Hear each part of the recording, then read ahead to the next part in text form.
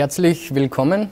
In der heutigen Episode von Home Delivery geht es um Netzwerke aus Handelsrouten, aber auch um das Thema der Rohstoffe, um Energiegewinnung und um geopolitische Dinge, die am Rande von diesen Themen eben passieren.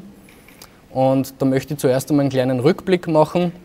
Es hat ja jede Epoche seine eigenen Energiequellen. Also da spricht man zum Beispiel über das holzerne Zeitalter, wo Holz eben dieser Treibstoff für die Wirtschaft war oder für die Entwicklung, weil Holz war damals ein Baumaterial, aber genauso auch Energiequelle zum Heizen für die Kohle, wo man dann in weiterer Folge Metall verarbeiten konnte mit dieser Energie, und da hat man auch jede Menge davon gebraucht. In Österreich gibt es ja dieses Beispiel vom steirischen Erzberg, und wie der entstanden ist, so im 11., 12. Jahrhundert, da war die Welt natürlich nicht globalisiert, sondern da war es notwendig, dass man die Energie für diese ganze Veredelung oder Verarbeitung, dass man die regional aus Holzbeständen, aus Forstbeständen beziehen kann. Das heißt, es waren keine großen Transportwege möglich und die Rohstoffe waren regional beschränkt. Heute ist es natürlich ganz anders. Wir leben heute in einer globalisierten Weltwirtschaft. Das heißt, die Wirtschaft ist über den Globus verteilt. Wir können Rohstoffe von überall her bekommen und das ist heute eben ganz eine andere Sachlage. Und heute leben wir ja immer noch in diesem fossilen Zeitalter, wo eben Öl und Gas diese Hauptenergiequellen sind für eben unsere Weltwirtschaft, für unsere Entwicklung und für alle Dinge, die wir tun. Das heißt, heute sind unsere Handelsrouten teilweise ganz anders, aber wir haben vor allem ein viel dichteres Netzwerk an Handelsrouten, und ein sehr großer Teil davon, nachdem es ja ein globaler Handel ist, muss sozusagen über diese Weltmeere laufen, und dazu möchte ich Ihnen die Shipmap ein bisschen näher bringen. In dieser Shipmap sind alle Schiffe, die im Jahr 2012 auf den Ozeanen herumgefahren sind, also alle größeren Schiffe, zum Beispiel Containerschiffe, Öltanker, alle diese Bewegungen sind da eben aufgezeichnet worden und in dieser Grafik da visualisiert. Das heißt, man sieht kleine Punkte, die sich über die Ozeane verbreiten oder ihre Wege da suchen, und da erkennt man dann immer auch ganz klassische Handelsrouten, so wie eben da jetzt auf diesem Bild diese Linie zwischen China Richtung Afrika beim Suezkanal durch und dann Richtung Europa. Da kennt man so eine helle Linie, und das ist die maritime Seidenstraße. Es geht ja heute auch ums Kartieren von Dingen, und da sehen wir eben diese Karte der Schiffstransporte von 2012. Aber wir haben das noch etwas genauer. Wir können nämlich verschiedene Schiffstypen oder Transportgüter je nach Fracht einfärben. Wenn ich jetzt ein bisschen näher zum Mittelmeer heranzoome, dann werden wir also verschiedene Punkte sehen. Gelbe Punkte, das wären zum Beispiel Containerschiffe. Rote Punkte wären Öltanker. Blau wären trockene Güter und Waren, das sind sehr oft Futtermittel, wie zum Beispiel eben Soja, Weizen, oder es könnte auch genauso Zement sein. Und dann gibt es noch in Grün Gastransporte. Da sehen wir jetzt nicht so viele, also das ist in dieser Region anscheinend kein großes Thema. Wenn man aber heute die Nachrichten verfolgt, dann ist es sehr wohl ein großes Thema, und zwar momentan seit August verstärkt wieder ein Konflikt zwischen Türkei und Griechenland, wo um ein gewisses Gebiet gestritten wird im östlichen Mittelmeer. Also im Prinzip zwischen Rhodos und der Türkei, da gibt es eine Handelszone, die Griechenland beansprucht, und in dieser Handelszone hat man türkische Schiffe oder ein türkisches Forschungsschiff entdeckt, das von Antalya aus dorthin weggefahren ist für Forschungszwecke. Und die Mission ist eben, dass dieses Schiff den Boden kartiert und nach eventuellen Gasvorkommen sucht. Das, wie gesagt, aber auf anderem Territorium. Und dieses Schiff ist zunächst mal gar nicht so aufgefallen, weil es in der Nacht losgefahren ist von Antalya, und es hat dieses Ship-Tracking-System deaktiviert. Das heißt, auf dieser Karte, so wie wir sie da jetzt sehen, wäre dieses Schiff gar nicht eingezeichnet gewesen und es war eigentlich eine clandestine Untergrundaktion, wo man eben verhindern wollte, dass das rechtzeitig erkannt wird. Es ist natürlich trotzdem dann erkannt worden und dieses Forschungsschiff war auch in militärischer Begleitung von türkischen Schiffen. Es sind dann sehr schnell innerhalb von wenigen Tagen griechische Militärboote dazugekommen, französische, sogar ein großer US-Frachter ist da in der Nähe gewesen vom Militär. Und die Welt hat ein bisschen auf diese Region geschaut, weil es hätte sich sehr schnell auch zu einem militärischen Konflikt entwickeln können. Im holzernen Zeitalter war das ganz anders. Da hat man natürlich schon, da hat man zuerst gar keine Karten gehabt, wo habe ich diese Rohstoffe und wie viel gibt es davon. Heute ist es einfacher, da kann man mit Satelliten oder auch Flugzeugen die Forst- oder Waldbestände sehr gut kartieren. Aber wie macht man das bei Gasvorkommen im Mittelmeer? Da möchte ich Ihnen was zeigen. Da gibt es eine Methode eben auch mit speziellen Schiffen, die Schallkanonen einsetzen. Das heißt, das Schiff führt so eine Schallkanone mit, der Schall wird ausgestoßen und dringt dann nach unten vor bis auf den Meeresgrund. Und je nachdem, ob dort große Vorkommen erwartbar sind oder nicht, wird der Schall anders reflektiert.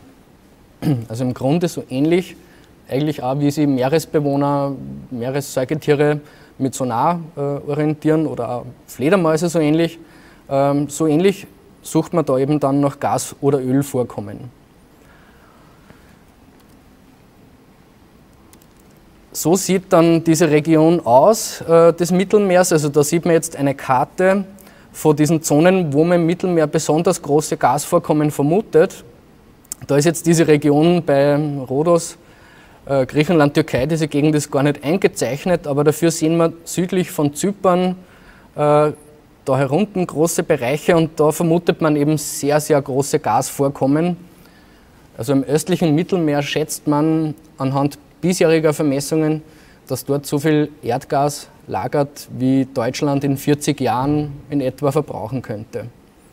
Und sowas ist dann natürlich eine Frage der Verfügbarkeit und wem dieses Gas dann letzten Endes gehört. Auch wie verläuft so eine Infrastruktur mit Pipelines. Es wird ja nicht nur mit Schiffen transportiert, sondern auch über Pipelines. Und in dem Fall ist das eben geopolitisch eine große Streitfrage. Und man sieht, dass das in einer Gegend ist, die ohnehin schon relativ instabil ist. Also da im Nahen Osten, Ägypten betreibt gerade auch viel Suche nach Erdgas. Also im östlichen Nildelta wird jetzt zum Beispiel wird 5 Jahre lang Probe gebohrt und man hofft eben da auf ein sehr großes Gasfeld. Aber vielleicht schauen wir uns kurz an, wie diese Methode funktioniert.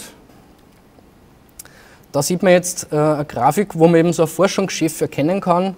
Das besitzt da hinten eben diese Airgun, die den Schall ausstößt. Unten am Meeresgrund sieht man eben so einen schwarzen Fleck, das ist das potenzielle Öl. Und man erkennt da schon das Problem, das da entsteht, weil diese Schiffe eben dann auch die Meeresbewohner massiv stören und teilweise auch physisch verletzen. Also es gibt viele Tiere, zum Beispiel der Grill.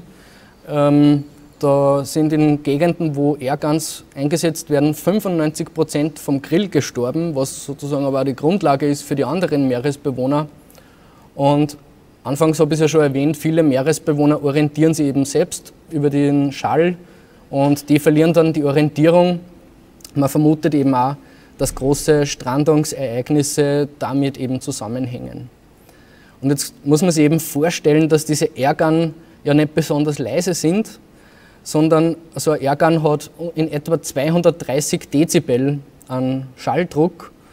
Das heißt, das ist schon enorm viel, wenn man bedenkt, dass ein Presslufthammer bei 130 ist, also 100 Dezibel weniger, dann stellen Sie sich das mal vor. Und diese Untersuchungen, die dauern nicht 5 Minuten, sondern das sind über Monate hinweg Dinge, die eben da diese Meeresbewohner belasten, weil das eben Wochen bis Monate dauert, bis dass man da wirklich diese Kartierung vollständig gemacht hat. Und das ist auch eine Entwicklung, die eher stark zunehmend ist, weil je tiefer dass man bohren muss, desto teurer wird das Ganze ja. Also es hängt damit zusammen, dass man zuerst vielleicht Ölfelder oder Gasfelder erschließt, die weniger tief sind, aber in weiterer Folge auch tiefere Felder und dadurch wird es auch teurer und aufwendiger. Und 2005 waren es in etwa 4% der Fläche des Mittelmeeres, die von diesen Erdgas-Geschichten betroffen waren. 2013 waren es dann bereits 27% der Fläche. Das heißt, man kann sagen, 27% der Fläche vom Mittelmeer sind kein geeigneter Lebensraum mehr für Meeresbewohner, wie eben die ganzen Meerestiere.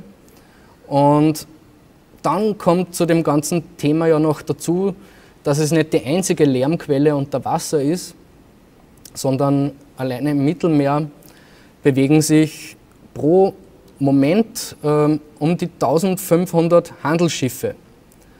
In der Visualisierung sehen wir jetzt wahrscheinlich nicht alle 1500, aber es sind ja auch kleinere Schiffe, die da unterwegs sind. Und auch diese Schiffsmotoren, die ja meistens mit Schweröl betrieben werden, die verursachen einen großen Lärm und sind ein Störfaktor eben für diese Meeresbewohner.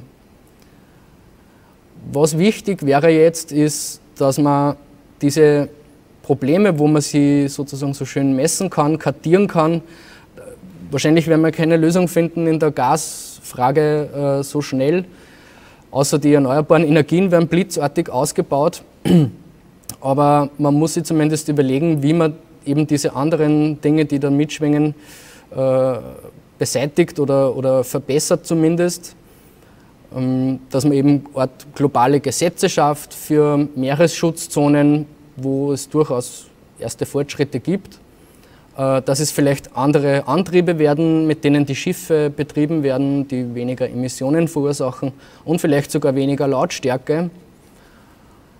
Ja, und zum Schluss als Ausstieg bekommen Sie jetzt noch eine kleine Hörprobe, wo ein Gespräch zwischen zwei Orcas unterbrochen wird von einem passierenden Containerschiff, wo eben der Schiffsmotor dann das Gespräch unmöglich macht und die beiden Orcas dann einfach unterbrochen werden. So als kleiner Eindruck, wie es unter Wasser wohl klingt. Danke für die Aufmerksamkeit und bis zum nächsten Mal.